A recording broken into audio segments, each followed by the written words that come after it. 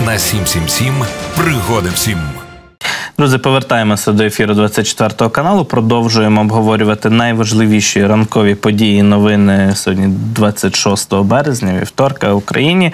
Ну і, власне, оглянемо, яка у нас ситуація по фронту, по інтенсивності бойових дій. Є у нас дані про втрати ворога, про втрати росіян за минулу добу від нашого Генштабу. Ну і знову ж таки свідчать ці дані, ця інформація про те, що інтенсивні бої у нас тривають. Зокрема, особливо вони є напруженими та інтенсивними на Донеччині, це Авдіївський напрямок, це напрямок Новопавлівський, район Мар'їнки, Вугледара, там найбільш інтенсивні бої, ну і так само біля Лимана, район Тернів, Ємполівки, там так само росіяни намагаються наступати, рухатися у західному напрямку до річки Чорний Жеребець. Ці бої біля вказаних двох сіл надзвичайно непрості. Отже, стосовно втрат ворога за минулу добу, то у нашому Генштабі повідомили, що росіяни втратили за минулу добу 770 одиниць живої сили, скажімо так, солдат і офіцерів. Крім того, по бронетехніці ми бачимо знищених 6 танків і 24 бойові броньовані машини. Знову ж таки, висока кількість бронетехніки втраченої ворогом і так само немала кількість артилерії. 27 артилерійських систем, 1 одиниця РСЗВ і 1 засіб ППО. Що важливо, засоби ППО вони не безлімітні, їх поступово вибивають наші військові. У ворога їх стає менше. По літальних апаратах, бачимо, змін не було, мається на увазі пілотованих. Ну і велика кількість автомобільної техніки, як завжди, у статистиці від Генштабу щодоби з'являється. Крім того, бачимо 4 знищені крилаті ракети і 14 безпілотників. Серед ракет, які ворог вчора запускав, були не лише крилаті, а були також і балістичні ракети.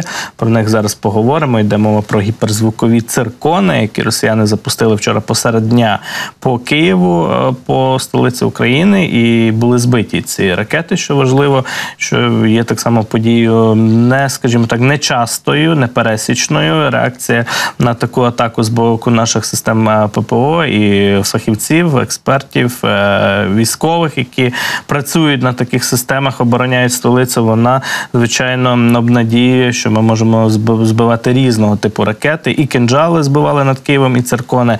Так само про якраз цей випадок вчорашній, про атаку цирконами по Києву і можливість їх збивати. Зараз і будемо говорити в деталях. Ось якраз фрагмент цієї ракети і елемент, який валяється у Києві, фактично на вулицях міста, після збиття, після того, як ця ракета була знешкоджена. Нагадаю, що вчора зранку росіяни запустили раптово з боку Криму окупованого 2 такі ракети гіперзвукові «Циркон», які летять по балістичній траєкторії. 10:30 тут цей удар відбувся. Ну і також ці цілі були знищені, хоча були і пошкодження в Києві деяких будівель, як ми знаємо. Зокрема, 3-поверхову будівлю художньої академії зачепило серйозно. Вона була поруйнована фактично. На превелике щастя, там всередині не було людей і обійшлося без загиблих, але були люди, яких зачепило ударною хвилею, осколками, уламками. 7 людей постраждало вчора в столиці внаслідок цього раптового ворожого удару. Однак бачимо, що ці ракети були загалом знешкоджені, зупинені, хоча їхня кінетична сила і швидкість, з якою вони летять, надзвичайно загрозливі, небезпечні. Ну, зокрема, пишуть про те, що розганяється ця ракета «Циркон» до більш як 11 тисяч кілометрів на годину. До такої швидкості понад 9 махів. І, звичайно, що можемо собі уявити, з якою величезною силою вона кінетичною вдаряє в ціль. Навіть якщо її підбити, пошкодити, все одно уламки падають зі значною силою і швидкістю на земну поверхню і завдають шкоди значної.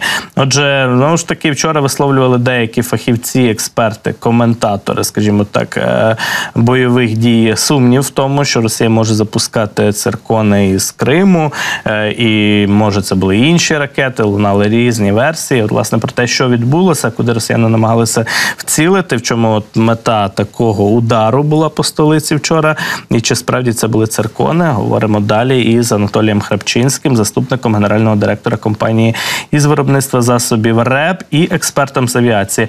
Пане Анатолію, вітаю вас, доброго ранку, слава Україні. Героям слава, вітаю.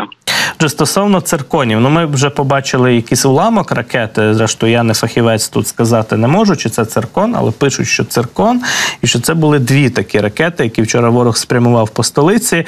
От ваші міркування з того приводу, що відбулося, чи справді це були ці гіперзвукові небезпечні ракети, звідки їх росіяни могли запускати, з яких носіїв і платформ, і як проти них боротися? Якщо казати безпосередньо про Циркон, давайте зазначимо, що це вже не перший удар по Києву. І тут слід зазначити позитивний момент, що у нас є уламок великий, який ми можемо більш детально дослідити і дізнатися, що всередині, які елементи і наскільки вона відповідає тим тактико-тактичним характеристикам, які були зазначені з боку російської пропаганди. Тому що ми до сьогоднішнього дня не знаємо точних і характеристик, і зовнішнього вигляду не було. Навіть те, що ми бачили, це або погане відео, або там малюнки російської пропаганди. Знову таки, були деякі інформації щодо випробування цих ракет, але належної, чітко підтвердженої інформації немає. Зараз ми зможемо за уламками, які ми залишилися в доволі великому розмірі, тому що перший раз нічого від ракети не залишилось дуже мало таких маленьких фрагментів. Зараз можемо більш детально дослідити цю ракету. Стосовно того, що вона запускається. Повітряні сили сповістили, що був виліт з боку Криму. В Криму є стаціонарна система «Бастіон», які будувалися для запуску ракет «Онікс», а також для запуску ракет «Циркон». Тому, насправді, можливо, з них і було запущено. Щодо збиття, ми бачимо, що наші системи «Петріот» справляються з тими ракетами, так само, як і з «КИНДЖАЛом». Щодо швидкості цієї ракети, у мене є дещо сумніви щодо 11 тисяч кілометрів на годину, тому що все ж таки розробляли цю ракету так само, як і «КИНДЖАЛ», одні ж ті самі дослідні інститути, які наразі більшість науковців цього дослідного інституту знаходяться в тюрмі за зраду родині. Тому, насправді, я думаю, що зараз ми зможемо отримати більше детальної інформації і вже тоді точно підтверджуючи розповісти про цю ракету. Тут питання стосовно небезпечності, от такої небезпеки, яку несе ця ракета. Коли ми говоримо про запуски, наприклад, крилатих ракет різного типу, чи морського, чи повітряного базування, то, як правило, можна відстежити вихід носіїв на точку пуску, запуску цих ракет чи кораблів, так, які калібри запускають, чи Х-101 ракети, які стратегічних бомбардувальників летять. В цьому випадку, якщо ці ракети запускають із суходолу, з землі, з певних установок, так, наскільки складно відстежити момент запуску цієї ракети, а ще зважаючи, що вона дуже швидко летить, набирає високої швидкості, там, кинетичної енергії. Тобто, чи це є фактором ризику загрози, що просто ракета вже в повітрі, а ми про це ще не знаємо? Насправді так, коли злітає там стратегічна авіація чи працює тактична авіація, так само як і з кораблів, коли запускається, ми приблизно знаємо, що там, наприклад, буде запуск ракети, плюс давайте рахувати, що, наприклад, ті ж самі «КИНДЖАЛи», ті самі Х-101, Х-555 мають приблизно швидко десь 800 км на годину. Тобто ми повільно можемо відпрацювати по них і зрозуміти, звідки вони летять і по якої траєкторії. Якщо казати про балістику, будь-яку балістику, то тут слід зазначити, що будь-яка балістика запускається, чи то «Іскандер», чи то, наприклад, той же «Циркон», або «Онікс», тому що «Оніксами» теж росіяни били по Одесі. Щоправда, сказати, що «Онікс» – це стара радянська ракета, яка має точно, там є певні тактико-тактичні характеристики в відкритому доступу, тому що це ж радянська ракета і залишилися ці дані, тобто там 2500 км на годину вона має швидкість. Тут слід зазначити, що насправді, коли запускаються системи наземні, є таке розуміння, як радіоелектронна розвідка, яка дозволяє нам за рахунок отриманої певної інформації, скануючи простір навколо, отримувати інформацію, що, наприклад, готується розгортання якоїсь пускової установки.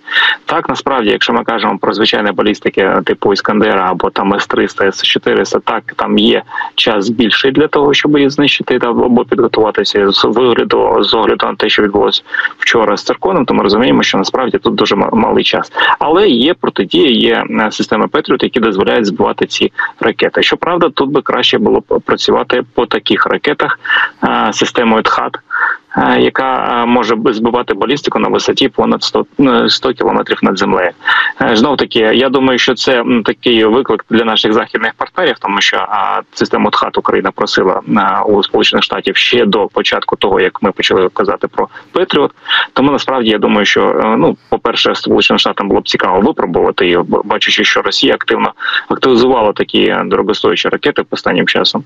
Тому тут, я думаю, дипломатії нашій треба підключатися і пояснювати, чому в Україні мусить бути потужна протиповітряна оборона, знов таки для того, щоб російські ракети навіть на 39 секунд не залетали на територію Польщі. Пане Анатолію, от, власне, реакція Польщі на те, що відбулося, наскільки вона виправдана? Ми бачимо, що польські повітряні сили, їхнє командування пояснювало відмову, скажімо так, збивати цю ракету в повітряному просторі Польщі, крилату російську ракету, тим, що це може нести загрозу мирним мешканцям, на яких упадуть уламки цієї ракети і так далі. Тому вони дали можливість цій ракеті зманеврувати, розвернутися і повернутися в повітряний простір України. В той же час намагалися вони там дипломатичними методами реагувати, викликали російського посла, він проігнорував абсолютно це запрошення, що називається. Тобто, перше питання, наскільки, на вашу думку, свідомо росіяни так заклали траєкторію цієї ракети, що вона аж залетіла в Польщу, чи це було певне відхилення допустиме для росіян від маршруту? Ну і наскільки є логічною, скажімо так, раціональною поведінка, реакція польських повітряних сил, які ракету не збили? Давайте почнемо з того, що насправді припустити, що похибка ракети і вона могла залетіти на територію Польщі за рахунок того, що там за час, коли вона літіла, ця ракета по території України, на неї там, наприклад, впливали засоби радіоелектронної боротьби або деякі які фактори, плюс неточність російських ракет вже підтверджена. Тому цілком логічно, що могла вона залетіти там, припустимо, там на деякий час. Але давайте не забувати, що це не перший випадок, коли російські ракети залітають на територію Росії, і не тільки ракети. І я на територію Польщі, на території Польщі. Перепрошую, на території Польщі.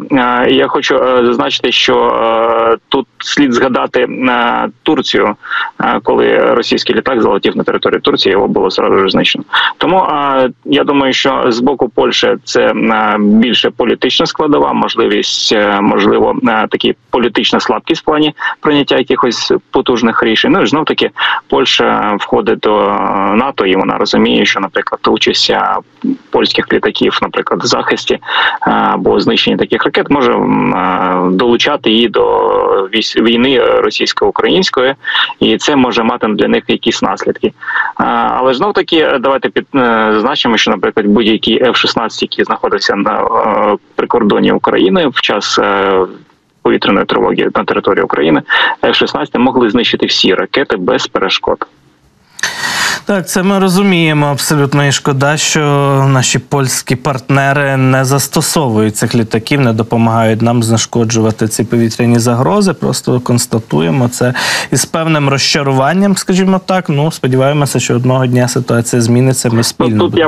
Тут би я хотів би додати, що давайте згадаємо, що раніше F-16 взагалі не підіймалися, тобто є якийсь прогрес. І тут слід зазначити, що хотілося б, щоб F-16 підіймалися не тільки в Польщі, хочеться, щоб ще і, наприклад, інші країни НАТО-блоку піднімали свої літаки під час, коли злітають російська стратегічна авіація. Це було б суттєвим показником, що НАТО готово відповісти Росії на будь-які прояви агресії.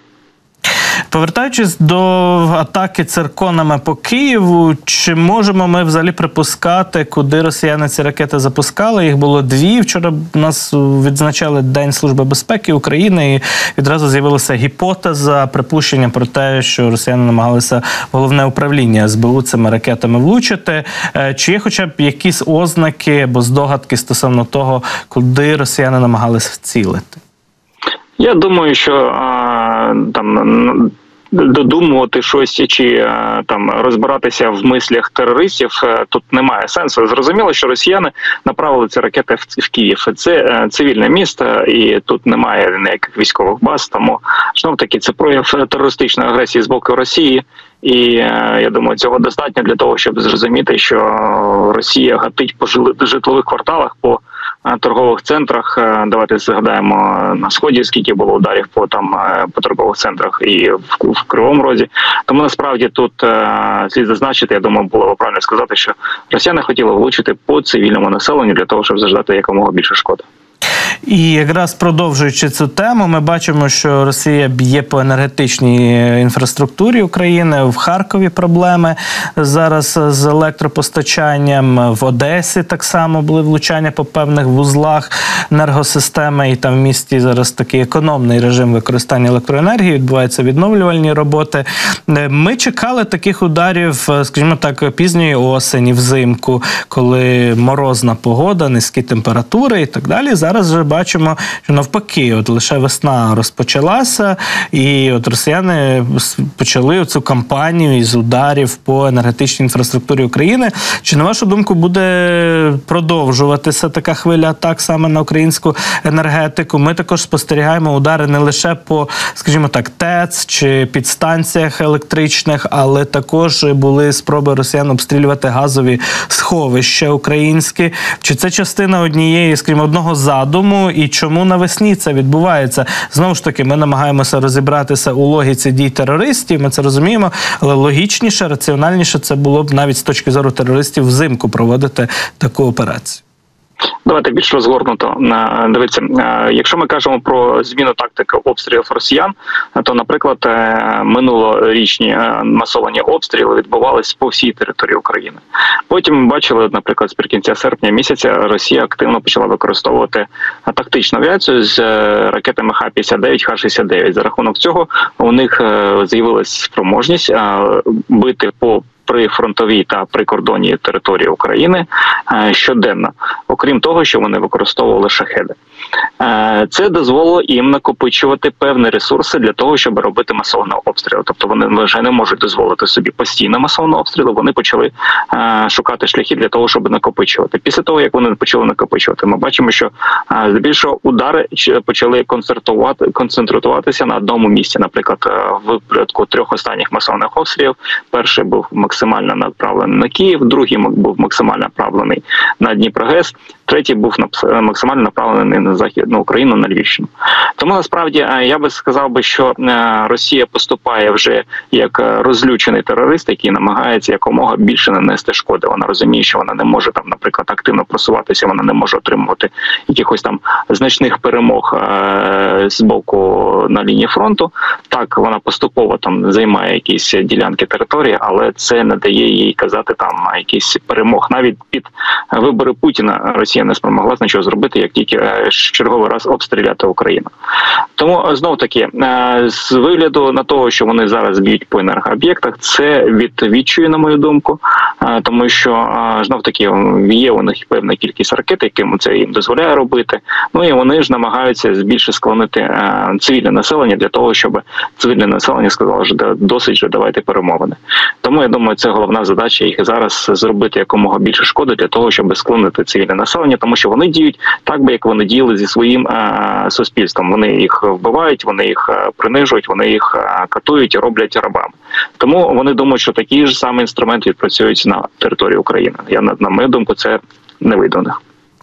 Дякую вам дуже за цю розмову, за ваші відповіді. Анатолій Храпчинський з нами був на зв'язку. Говорили ми якраз про загрози із неба, про протидію російським ракетам. І, власне, про цю протидію, про підсилення наших систем ППО розповідав англомовній аудиторії журналу чи інформаційного агентства, правильніше сказати, «Політіко», наш міністр закордонних справ Дмитро Кулеба. Вийшло там на «Політіко» велике інтерв'ю з Кулебою, і є вже декілька важливих тез, які виокремлюють журналісти, які вже в заголовках з'явилися. Зокрема, Кулеба дуже жорстко якраз нагадав нашим західним партнерам про необхідність посилення української системи протиповітряної оборони, а саме надання систем «Петріот» у достатній кількості для України. «Дайте нам ці кляті «Петріот», заявив дослівно наш міністр. Дуже так недипломатично, власне, вже заявив, але очевидно, що ця інтонація необхідна для того, аби достукатися до певних, скажімо так, адресатів на Заході. Дайте нам ці кляті «Петріот». Якби у нас було достатньо систем протиповітряної оборони, а саме «Петріот», ми б змогли захистити не тільки життя наших людей, але й нашу економіку від знищення, пояснив Дмитро Кулеба. І якраз за годину до цього інтерв'ю, коли воно записувалося для «Політіко», Росія якраз атакувала Київ цирконами, цими гіперзвуковими балістичними ракетами. Кулеба Кулеба в цей час перебував у ботанічному саду Києва, аби зняти відео для своєї майбутньої поїздки. Ну і, власне, очевидно, спостерігав цю повітряну атаку по Києву, тому ця інтонація, яку використав наш головний дипломат, очевидно, абсолютно виправдана і зрозуміла. Тому саме так він і коментував цю тему для західних журналістів про кляті патріоти, які нам необхідні. Крім того, Кулеба так само відверто розповів про те, які реакції він отримує з Німеччини, від інших наших ключових європейських партнерів через заклики і нагадування постійні з боку України надати Україні ракети «Таурус». Наш міністр закордонних справ заявив, що, виявляється, німці з невдоволенням реагують, мається на увазі представників німецького політикуму, очевидно, а не суспільства. Каже, отримую з Німеччини невдоволені коментарі, коли Україна закликає Берлін передати далекобійні ракети «Таурус». Це теж якраз цитата із інтерв'ю для «Політіко». Можете мене цитувати, я не проти, каже Кулеба, але кожного разу, коли я відповідаю на запитання про «Таурус», то отримую невдоволені відгуки з Берліна. Залиште це їм, вони самі поставили себе в таку ситуацію, нехай шукають вихід. Я нагадаю, що там у Німеччині вже ніби і парламент за те, щоб «Тауруси» Україні передати, вже навіть коаліційна була спроба звернутися до канцлера Шольца, аби він узгодив, погодив таку передачу ракет Україні, і у суспільстві нібито є консенсус, аби «Тауруси» Україні передати, але сам канцлер Шольц не йде на цей крок і шукає все нові і нові виправдання, пояснення, чому далекобійні ракети, крилаті «Таурус» Україні передавати не можна. Хоча подібні ракети, ну так, з меншою, скажімо так, дистанцією і дальністю ураження цілі, Україна отримує від Франції, від Великої Британії, «Скальп», «Шторм Шедоу». Бачимо, ці ракети дуже ефективні, вони вражають командні пункти, скажімо так, у Криму, в Севастополі, але, наприклад, щоб знищити Кримський міст, потрібні «Тауруси». І то в достатній кількості. І ми знаємо, що навіть росіяни підслухали розмову військових німецьких офіцерів і злили її, де в цьому діалозі обговорювалася саме можливість передати Україні «Тауруси» для знищення Кримського мосту чи Керченського мосту, і чи потрібно для цього також відправляти персонал німецьких військових в Україну, аби ті допомагали українським військовим ці «Тауруси» обслуговувати, запускати і влучати ними по цілях. Тому це питання для дискусії в межах Німеччини. Україна свою позицію неодноразово, скажімо так, наголошувала на ній, озвучувала цю позицію, але справа саме за канцлером Шольцем, за його рішенням. Тим часом за океаном є ще один впертюх, який Україні допомагати не хоче. Це, звичайно, їх не можна ставити в один ряд. Я маю на увазі спікера Палати представників Майка Джонсона і канцлера Шольца. Шольц все-таки багато Україні допоміг за останні роки. А от Майк Джонсон, хоча і постійно декларує свою прихильність до України, але відмовляється ставити питання голосування за оборонну підтримку України у Конгресі США, Палаті представників, якою він рулить, що називається.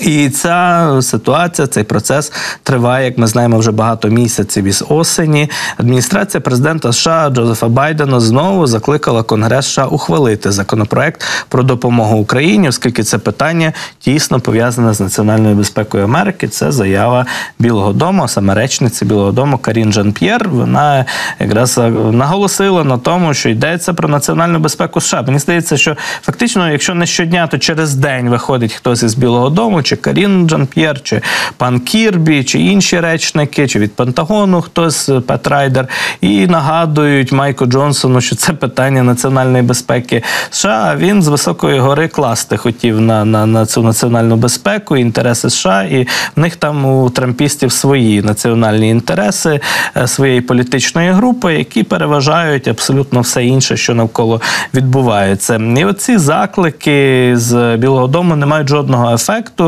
але не втомлюються нагадувати Майку Джонсону про те, що це треба зробити в Білому домі.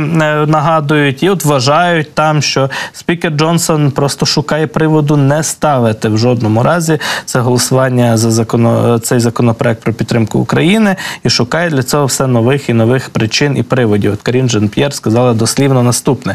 Я вважаю, що те, що відбувається, це те, що спікер шукає привід, який не є виправданим, який не потрібен. Ми знаємо, що якщо якщо б він поставив цей законопроект про національну безпеку і оборонну підтримку України, то він би пройшов у Конгресі, бо є достатня кількість голосів. Раніше, нагадаю, у Сенаті США, у Верхній Палаті так само підтримали, знайшли достатню кількість голосів, в тому числі республіканських голосів, для того, аби оборонну підтримку Україні схвалити, але справа за іншою палатою, за палатою представників, якою керує Майк Джонсон, і там усе забуксувало надовго. Зараз за оптимістичними прогнозами десь у середині квітня, після Великодня, за західним календарем, так, коли в Сполучених Штатах відсвяткують Великдень, повернуться до роботи в квітні конгресмени і поставлять на голосування питання оборонної підтримки України. Ну, в той же час у нас є інша новина про важливу поїздку якраз Дмитра Кулеби, міністра закордонних справ України, до однієї з ключових держав світу, до держав, яка в економічному сенсі є величезною світовою потугою і поки що наразі все ж таки продовжує торгувати із Росією. Йде мова про Індію. Дмитро Кулеба заявив, що цього тижня він здійснить свій перший візит до Індії. Про це от якраз наш міністр повідомив, перебуваючи у парку, як бачимо, в Києві, біля статуї Махатми Ганді, одного з лідерів історичних, власне, таких персон, політичних лідерів Індії. Сьогодні в Індії відзначають свято Холі, заявив Дмитро Кулеба, найкрасивіше, найяскравіше весняне свято. Бажаю всім щасливого Холі, і стоячи перед пам'ятником Махатми Ганді тут у Києві, я також радий повідомити, що цього тижня здійсню свій перший візит до Індії, зазначив глава української дипломатії у відеозверненні. Бачимо таке спеціальне відео, спеціальну відеовідкритку для Індії підготували наші дипломати, і також наш міністр нагадав, що декілька днів тому відбулися перемовини президента Володимира Зеленського і прем'єр-міністра Індії Нарендри Моді, і висловив переконання, що цей візит, якраз нашого вже міністра, зміцнить наші стосунки, посилить взаємовідносини між країнами. Нагадав, що Індія, як і Україна, це демократія, на відміну від Китаю, скажімо так, Росії, скажімо так, і мають бути наші країни добрими партнерами і друзями. Ну, і також скажемо, що Індія нещодавно почала процес відмови від російської нафти, хоча є фактично однією, скажімо так, із ключових країн, яка досі цю нафту купує. Були новини про те, що відмовляється індійський НПЗ від закупівлі російської сировини із танкерів, але цей процес ще досі не завершено, поки що різні з'являються повідомлення, новини на цю тему.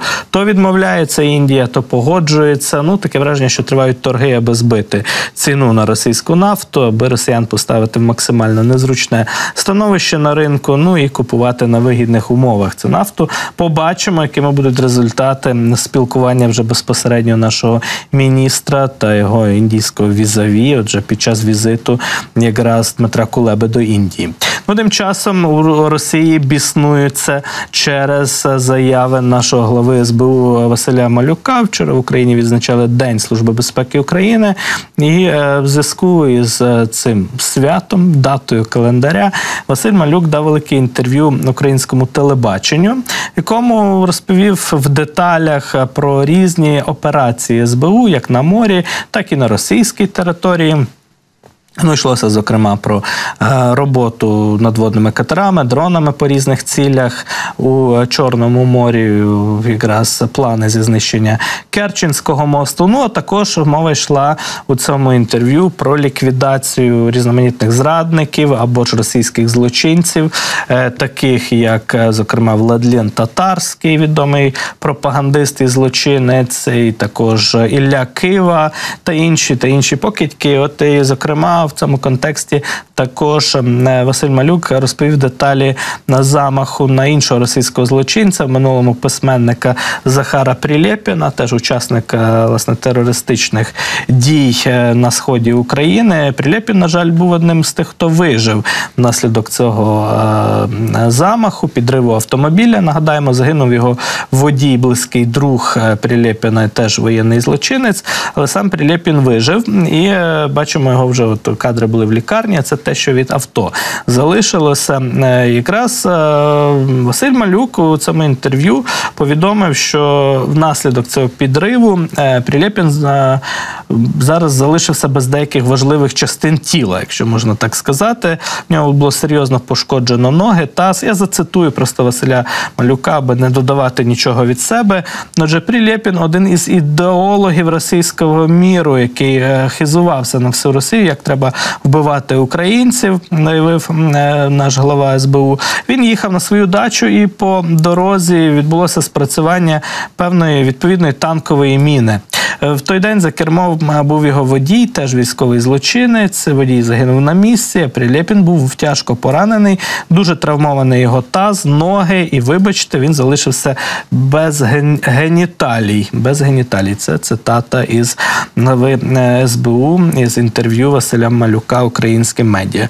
Ну, от така історія. Тим часом у відповідь на це інтерв'ю у Москві таку реакцію проявили, що рішенням Басманного суду Москви арештували заочно Василя Малюка на 2 місяці з моменту його затримки в Росії чи екстрадиції з-за кордону. Тобто росіяни, що всерйоз сподіваються коли-небудь, власне, арештувати Малюка, ну поки що заочно арештували, принаймні от так, якось мусили реагувати на ці слова, на це інтерв'ю, от відреагували таким чином, кажуть, мовляв, що це якраз за причетність глави СБУ до проведення терактів на російській території і замахів на громадян Росії. Образилися, очевидно, образилися за Прилєпіна і його геніталії і вирішили от саме так відреагувати. Ну що ж, можемо зрозуміти емоції ворога. В цьому сенсі Малюк їх, очевидно, дуже дратує. Тим часом росіян дратує те, що в українських містах є світло, тепло, вода і взагалі прояви цивілізації. Вони намагаються їх знищити. Ми знаємо, зокрема, потерпають від ударів останнім часом Одеса і Харків найбільше. Дуже багато ударів шахедами, ракети летять у бік Харкова та Одеси. Ну і ця ніч не була винятковою. Як ми знаємо, лише над Харківщиною в районі Харкова було збито щонайменше 8 шахедів. Нічна шахедна атака відбулася. Ну а напередодні кілька днів поспіль теж місто обстрілювали. Обстріли і в області відбувалися. І знаємо, що от якраз 8, про це Олег Синігубов писав, 8 ворожих дронів камікадзе було збито саме цієї ночі над Харковом силами ППО. Але у Харкові залишається складна ситуація з електропостачанням, з енергетикою, оскільки значних ударів місто зазнало впродовж останніх кількох днів. От ми бачимо кадри мікрорайонів Харкова, які от надвечір без світла залишаються. Десь вдалося відновити електропостачання, але діють жорсткі графіки споживання електроенергії. Про актуальну ситуацію в місті розпитуємо далі у нашої колеги Анни Черненко із Харкова. Аню, вітаю. Доброго ранку. Слава Україні. Доброго ранку, героям слава. Дійсно, от фотографії, які показали нашого вечірнього міста, на жаль, поки щоб 100% все місто було включено, цього зробити неможливо. Тому діють графіки в місті, щонайменше по 6 годин за графіком виключають світло, поділені, звісно, на сектори, але хочу сказати, що не завжди є співпадіння з графіками, і до цього треба поставитися з розумінням. Я поясню, чому так. Тому що є, окрім цих опублікованих планових графіків, є ще аварійні відключення, тому що ситуація в енергетичній цій сфері, вона змінюється дуже сильно, скажімо так. І наші Харківобленерго, зокрема енергетики, вони попереджали і повідомляли, що так, основний базовий графік ось опублікований, він діє від учора, але можливі зміни. От як це працює, я поясню на собі. Наприклад, в моєму районі мають виключати електрику на 6 годин з вечора вночі, але вимкнули раніше на кілька годин і вимкнули трошки пізніше, там десь на годину. Тому от такі умови. Ми орієнтуємося на цей графік, але розуміємо, що відключення будуть різні. Трошки не збігатися, можуть не збігатися. Хочу сказати, що від сьогодні в Харкові починають вимикати опалення. Це достроково, і це теж пов'язано з дефіцитом енергетики. Вчора про це заявив харківський міський голова Ігор Терехов. Це знизить навантаження на нашу енергетичну систему, тому що удар був безпрецедентний, удар був дуже руйнівний. Ми все це розуміємо і сприймаємо як є, скажімо так. В Харкові, на щастя, погода весняна, дуже тепла, як на ці дні березня. віримо, що не буде прохолодніше, а будемо жити без опалення, скажімо так. Головне, щоб вдалося далі все це зробити, і ми наступний опалювальний сезон почали нормально і вже бажано з перемогою. Але щодо тепла, тут хочу сказати, що вчора прес-служба нашої ТЕЦ-5 опублікувала такий короткий, але ємкий реліз про те, що в якому стані вони зараз. Дуже сильні руйнування, дуже сильні, і основні потужності на Харків, які віддавалися, тепло, електрика, вони не можуть виробляти, і місто живлять за рахунок інших регіонів в тому числі.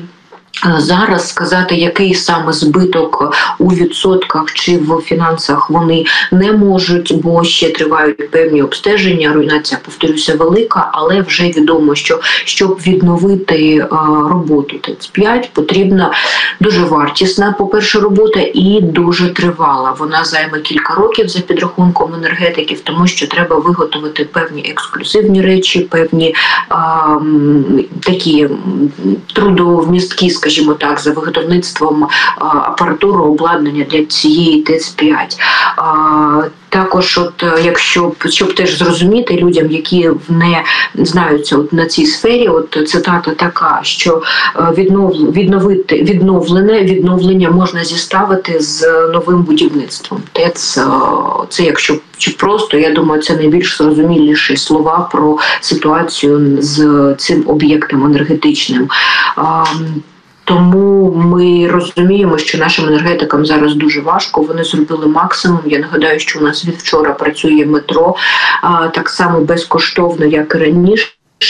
Єдине, що за графіком вихідного дня, тобто 20-хвилинні перерви між потягами, не як в будні, але і цьому дуже радіємо. Щодо наземного електротранспорту окремо хочу сказати, що його поки не запускають, на це не будуть витрачати потужності енергетичні, повністю наземний транспорт дублюють автобусами. Їх запустили вже більше сотні з першого дня блекауту спеціально, щоб розвантажити, продублювати, скажімо так. Це називається в нас транспортна карта блекауту, маршрути можна знайти на офіційних телеграм-каналах міської ради, тому це працює так. Також продовжують працювати пункти незламності, пункти видачі гарячого харчування. І щодо транспорту теж повернуся. Я нагадаю, що в місті курсує в першу чергу безкоштовний транспорт. З того моменту, як взагалі його запустили, він в місті безкоштовний. Єдине, що приміські не стосується комунальних підприємств Харківської міськради, там оплата є, оплата здійснюється. Тому живемо поки в таких умовах. Єдине, ще теж хочу додати, що це ж відключення опалення, для чого воно ще? Ми знижуємо навантаження на енергетику, і завдяки цьому в Харкові буде максимальна кількість підключена до електрики, можливо підключити, і також буде здійснюватися подача гарячої води. Я розумію, що зараз тих людей, які дуже такі великі проміжки відключень, чи в яких ще, можливо, не з'являлося світло, хоча я максимально намагалася опитати райони людей в різних районах Харкова, в усіх майже мною опитаних було повернене світло вже, але тепер діють графіки відключення. Просто треба зрозуміти, що поки одного моменту 100% Харків не буде зі світлом, тому ці графіки відключення, вони обов'язкові, і живемо саме в таких умовах побутових, якщо говорити про це. Зрозуміла ситуація, стійкість, звичайно, харків'ян, вона вражає нас, і хочеться дійсно побажати, аби в наступні дні були якомога спокійнішими, аби наші енергетики, фахівці зробили все від них залежне і відновили роботу всіх систем, інфраструктури міста. Це важливо. Ми розуміємо, що попри те, що в нас весна вже на вулиці, що це не лютий чи січень місяць, все одно дуже складно без електроенергії, без забезпечення усіх необхідних потреб людей. Тому, знову ж таки, підтримуємо харків'ян усі разом, і подумки ми з харків'янами, і все необхідне. Я впевнений, зі всієї країни всі ресурси будуть спрямовані на Харків, на Одесу, на ті міста, які зараз потерпають від таких обстрілів і ударів. Аню, я ще хотів би запитати про ситуацію загалом в регіоні, бо чув про обстріл Дергачів, інші міста, так само особливо ті, які ближче до кордону або лінії фронту, вони так само опиняються під ударами ворога. Так, от окрім нашого нічної атаки по Харкову, я маю на увазі, що ми відчули її на собі, тому вона наша, коли запустили по Харкову шахеди, і, на щастя, сили протиповітряної оборони спрацювали дуже круто. От ви раніше казали, що 8 мінімум безпілотників були збиті. Ми маємо лише одне влучання, скажімо так, частин, наскільки я зрозуміла, цього шахеда в землю, і пошкодження нежитлової будівлі 4-поверхівки, в якій побило вікна. Там приватні підприємства розміщені, просто орендували люди, скажімо так, приміщення будівлі. Тому сьогодні там відновлення вже зранку почалося. І от цієї території прибудинкової. На жаль, окрім цього обстрілу в Харкові, який був без постраждалих, без поранених, на щастя, в області ми маємо куди суттєвіші удари і з жертвами, і з пораненими. От, зокрема, я хочу згадати Вовчанськ. Там о 1-й годині вчора через артобстріл загинув чоловік, йому було 65 років. Співчуття родині великі. Він просто знаходився у себе біля будинку на присадибній ділянці, коли накрили росіяни артилерію. І після цього, десь після 23-ї години Вовчанську знову ударили, але на цей раз вже кабом. З авіації великий удар. Тут пошкоджено теж знову багато будинків, але вже, на щастя, без поранених, без постраждалих. І той удар по Дергачам, який ви згадали, вчора 16 година, він був дуже масований. Насправді кілька ФАБів 500-х по тому невеличкому населеному пункту завдали. В поліції саме підтвердили, що це ФАБ 500, бо раніше говорили трошки про каби, але там, я думаю, по обсягу завданої шкоди, наслідків, це, в принципі, не дуже суттєво. І ми маємо 4 жінок, які постраждали. На щастя, не поранені, але постраждали. В однієї дуже гостра реакція на стрес, тому що ми розуміємо, що дергачі, в принципі, вони чують ті обстріли, які відбуваються в північному прикордонні, але ми давно не мали ударів саме от по населеному пункту. Були удари в околицях деякий час тому, але от щоб саме з такої зброї і по населеному пункту такого не було давно. Тому розумію, наскільки люди перелякалися. І окрім постраждалих, ми маємо там близько 25 будинків приватних або знищених, або серйозно розбитих. Тобто великий удар. І прокуратура розміщувала відео, можна там подивитися, наскільки великий вони з повітря зняли, наскільки великі наслідки і ушкодження саме для дергачів. І якщо от коротко підбити підсумок, то у нас знову 1,5 десятка населених пунктів загалом було під ударами, і 4 населених пункти під ударами авіації. Тому ситуація в регіоні, вона лишається такою ж. Єдине, що от застосування кабів і ФАБів, як на мій погляд, хоча він не експертний, але виключно з того, що я бачу і аналізую, застосування кабів, ФАБів, воно розширюється. Зокрема, дергачі. Якщо ми до цього говорили про кілька ударів ледь не день у день по Козачій Лопані, то тепер ще й дергачі доєдналися, на жаль. Аню, дякую тобі за цю розповідь. Звичайно, важкі історії. Ми розуміємо, що ці бомбові удари залишаються великою проблемою. Треба якось протидіяти ворожій авіації.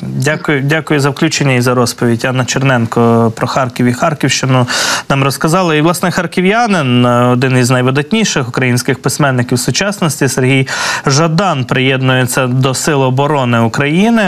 Сергій Жадан стане тепер військовослужбовцем бригади Нацгвардії «Хартія». Про це письменник і музикант повідомив під час свого інтерв'ю, коментаря у телеефірі українському телевізійного марафону. Якраз до 13-ї бригади Нацгвардії «Хартія» вирішив приєднатися ще з одним харківським музикантом. Сергій Жадан. Прокоментував він цю подію, своє рішення так. Мені здається, що сьогодні немає ні письменників, чи не письменників, музикантів, чи не музикантів. Є громадяни України, які відчувають свою відповідальність за країну, є громадяни, які намагаються цієї відповідальності уникнути. Військо всіх рівняє, тому що це відбиток українського суспільства, говорить Сергій Жадан. Йому 49 років, і це найпопулярніший український письменник сьогодення, також музикант і лідер гурту «Жадан і собаки». Також Сергій Жадан є лауреатом багатьох міжнародних літературних премій, ще номінантом на Нобелівську премію. Він входить у ці списки номінантів з року в рік постійно. І віримо, що одного дня цю премію Сергій Жадан отримає. стане лауреатом Нобеля із літератури. Він це абсолютно заслуговує. Ну і так само Жадан відомий своєю громадянською позицією, волонтерством активним на користь наших сил оборони. Хочеться побажати Сергієві Жаданові успішної служби на оборону нашої батьківщини, нашої країни, ну і щасливого повернення після перемоги вже до безпосередньо своєї професії письменницької, ну і ще багатьох цікавих книжок і поезії, і прози. Друзі, нагадаю, що також що в нас є збір, який ми майже закрили за цей ранок. У нас було 93%, зараз 97% зібраної необхідної суми на фонд, на Форд Транзит, мікроавтобус для 24-ї бригади імені короля Данила. І вже 3% залишається. Буквально закликаю, прошу кожного з вас ще по гривні докинути. І ми зберемо цю необхідну суму, 340 тисяч гривень, на це авто, яке вже чекає, власне кажучи, відправки на передову для 24-ки, для бойової нашої бригади. От цей транспорт хлопцям дуже необхідний, нашим хлопцям і дівчатам. Там дівчата теж служать у цій бригаді, нашим захисникам і захисницям на передовій. Тому, будь ласка, задонатьте, долучіться за QR-кодом, який на екрані з'явився, і закриємо вже цей збір от в найближчі хвилини. Якщо не в цю хвилину, то я впевнений, що мій колега Фарід нагадає вам про цей збір найближчим часом, бо за кілька хвилин цій студії саме Фарід продовжить прямий ефір. Тож не перемикайтеся. Я вам дякую за те, що цей ранок ви проводите з 24-м. Не прощаюся. Сьогодні ще побачимося під час огляду карти бойових дій. Ну а далі вже Фахрудін Шарафмал продовжить із вами спілкування із цієї студії. За кілька хвилин повернемось.